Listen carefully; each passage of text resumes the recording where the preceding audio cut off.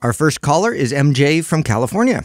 Hey, MJ, how can we help you? Oh, that's my son's initial. Hi, guys. I have a question regarding my new fitness goals. I started training maybe 2 years ago, doing mostly high intense interval training. And about a year ago, my husband started joining me, which was great because he had high cholesterol and his physician wanted to put him under Lipitor. But just through diet and exercise, his cholesterol level went down and he's doing great right now. But I also started incorporating strength training into my schedule. And basically, long story short, I've gone through 120 pounds to now 135 pounds. And I still want to get more goals in terms of muscle mass.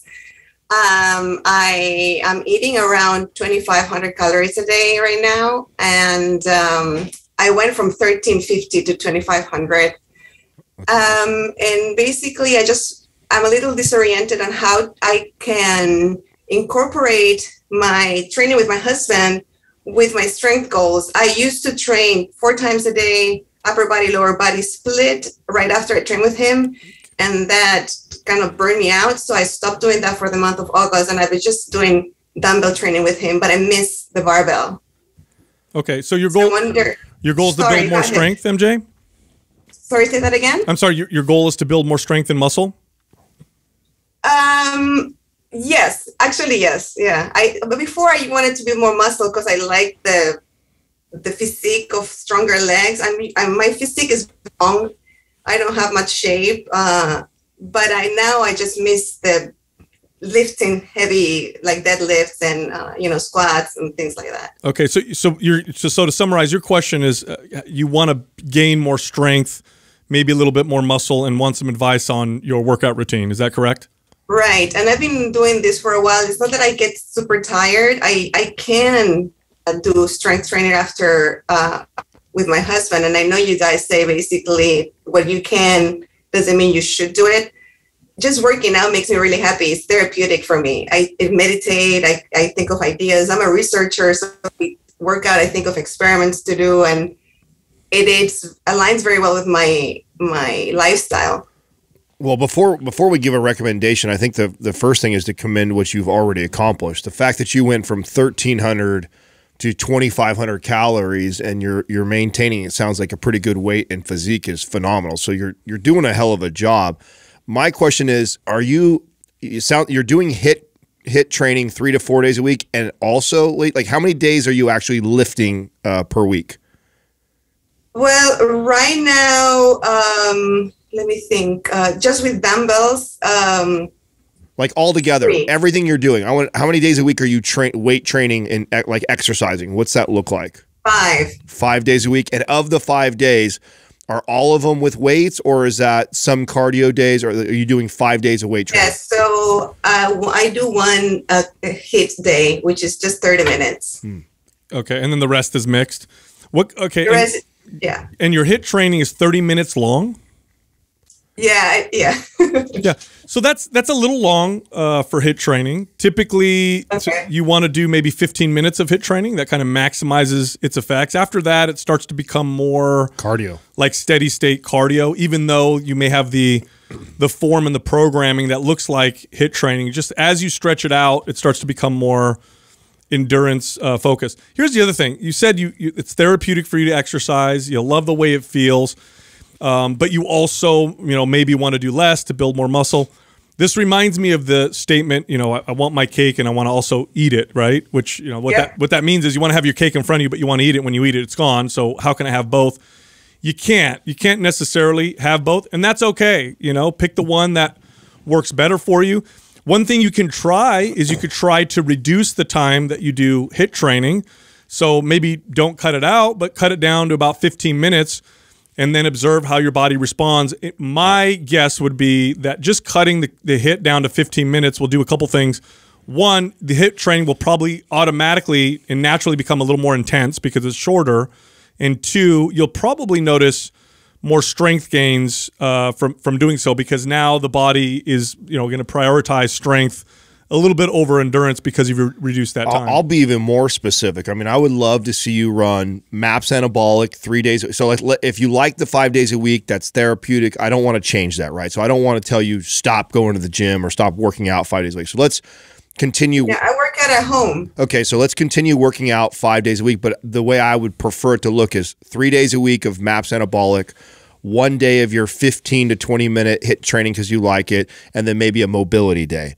That would be a perfect, because I love where your calories are at. I think your calories, your macro pro. I mean, you eating 2,500 plus calories. I see your breakdown on carbs, fat, and protein. That looks really good. So you're doing a hell of a job right now. I think if you just want to build and sculpt and shape the body more, I would reduce the intensity as far as the HIIT training in there. I'd put more emphasis on full body strength training, get back to those deadlifts, squats, and more of a MAPS Anabolic routine. And that would be your core. So that would be your 3 days a week foundational training. And then I'd let you do a day of like mobility type of training, flow session. And then on the other day, you can do your HIIT training. Now I'm confused. And you brought up your husband in terms of being like the accountability. Yeah. Okay. So have you guys actually ran a program together, or is this something you've just been trying to kind of help him with?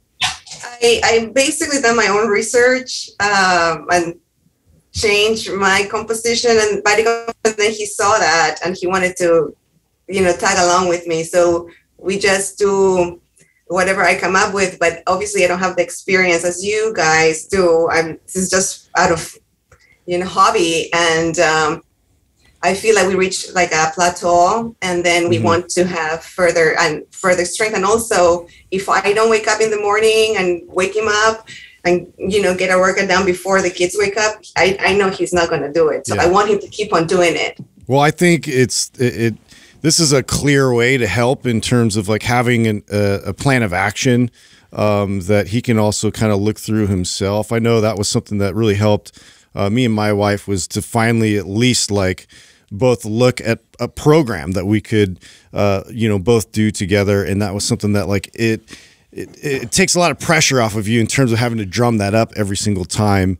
And so, yeah, like to Adam's like suggestion, like MAPS Anabolic, I think would be a great one for you both to kind of look at. Yeah, MJ, I really appreciate, as a trainer, I really appreciated training clients that were, research minded or research focused. I have trained researchers in the past, and I like it because obviously you've been trained to be more objective than, I guess, the average person, which is excellent when it comes to fitness, because it's so hard sometimes to be objective when you mix in your own personal aesthetic goals and insecurities. And, we all have body image issues to one extent or another. And so it can be very hard to be objective with just yourself. But because you're research minded, you're more trained to look at the data. This is a great example. And one of the best ways you can learn in fitness, kind of through that lens, is to follow a template that is tried and true, okay? And here's what you'll get from it.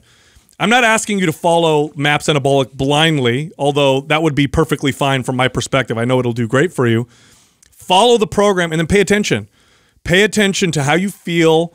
Pay attention to the different phases, the organization of the exercises, why you're doing particular number of sets and reps, how your body's feeling, how your husband is reacting, responding. And what'll happen through this process is it'll accelerate your knowledge of how to program for yourself much faster than if you didn't necessarily follow a tried and true template. Does that make sense? Yeah, it does. And actually what I like is that I feel like I'm my own experiment. So sometimes I switch my macros and then I see my body reacting differently. And that was also my other question. Should I keep my macros the same, or should I go higher or lower? She's got a good breakdown. Yeah, right your now. Breakdown looks excellent. I mean, maybe add a little bit, go up 150 calories or something, just because you're going to be now trying to focus a little more on strength. That'll help you. But we're going to send you MAPS Anabolic, and I also want to send you MAPS Prime to help you with mobility and priming sessions. I think also, just from talking to you, I think you're going to get a lot of value. MAPS Prime is extremely valuable to people who really want to understand how the body moves, how muscles connect, proper mobility, which is extremely valuable. Like, you learn that, and everything else is a lot easier when you learn that part of it. I would actually let your body tell you what to do with the cal. I think you're in a very healthy, good place, calorie and macro place. But if you switch over to MAPS Anabolic, what we might see, because one of the most common things that we hear from feedback from MAPS Anabolic is, oh my God, my appetite increase. Yeah, so you might actually feel that. If you do, feed. So if you feel satisfied and you feel good where your calories are, I like where you're at. So there's nothing wrong with that. So I would start there. But if you notice as you start going through MAPS Anabolic, your appetite starts ramping up, feed the body. Just make good choices. Eat how you're eating, just add a few hundred more calories to that with the same balance that you have going on right now. So let your body tell you what it needs to do from there. There's a good chance when you start running MAPS Anabolic that your appetite might increase a little bit, and don't be afraid to go ahead and feed it a little bit more. Yeah, that's a very good sign. So we'll send those 2 programs over to you, MJ. Thank you so much. No problem. Thanks for calling. Yeah, it's common question, right? Took a minute to unpack that one. It did. It's a common question. I'm doing this, but I also want to get this, and I'm doing that. And there's no, unless you're training inappropriately, there isn't necessarily a wrong answer. So I know a lot of people are in this kind of conundrum. And how many times have we gotten the question, I want to get faster at running, but I also want to get a higher max deadlift. Bigger. Yeah. So it's like, okay, you can get a little of both, but you can't get a lot of either.